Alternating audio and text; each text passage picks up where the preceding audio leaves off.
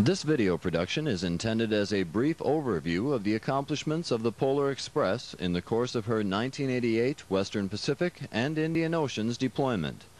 Roanoke left her home port of Long Beach, California, June 15th and headed on a northwesterly bearing that would take her through the Aleutian Islands to Adak, Alaska.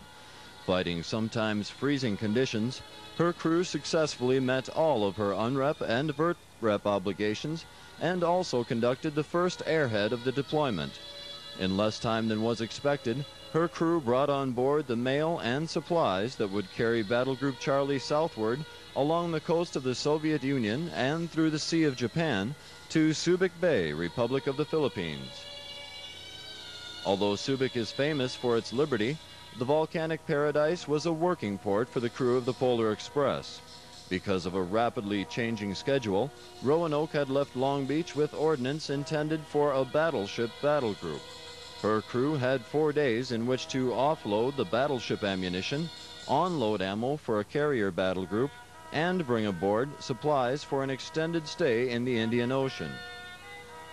After a brief liberty stop in Singapore, Roanoke made for the North Arabian Sea, where she was to become intimately familiar with the waters and anchorage off the coast of Masira, Oman. During her 3 months of operations in the North Arabian Sea, Roanoke was to perform 22 airheads. Her cargo helicopters ferried untold loads of cargo and mail from the C-141s at the airbase to the Roanoke waiting offshore. Once the cargo was stowed, Roanoke was underway, headed for her rendezvous with the battle group ships on station. Twice, Roanoke's mission brought the all-capability oiler into the Straits of Hormuz to replenish the combatants patrolling the area. After 83 consecutive days at sea and a tricky buoy mooring upriver, Roanoke's crew finally set foot on dry land in Mombasa, Kenya. Though in port, there was still little break in Roanoke's support of the battle group. While there, her air crews completed 2 airhead operations and ferried foreign dignitaries between the Carl Vinson and the shore. Her crew proved that Roanoke's services go beyond the basic food, fuel, and firepower when they put together a country and western band to perform at the reception at the U.S. Consulate in Mombasa.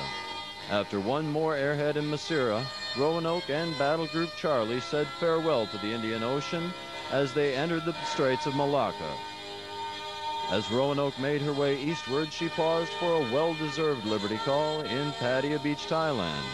After Pattaya, Roanoke braved the remains of Typhoon Skip, who frequently sent swells crashing over her forecastle as she cut her way to the next port, Hong Kong. Of all the ships in Battle Group Charlie, Roanoke's crew alone has nearly completed the deployment without one liberty incident ashore.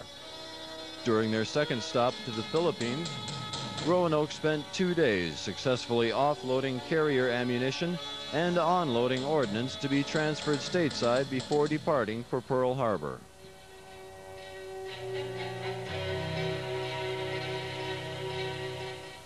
In the course of her 6-month deployment, Roanoke has conducted nearly 150 underway replenishment operations and pumped almost 15 million gallons of jet and diesel fuel. In addition, she has steamed almost 40,000 nautical miles, conducted 25 airhead operations, and transferred more than 650 personnel in support of Battle Group Charlie. The Polar Express is proud to have completed 100% of her operational commitments during her 1988 Western Pacific and Indian Oceans deployment.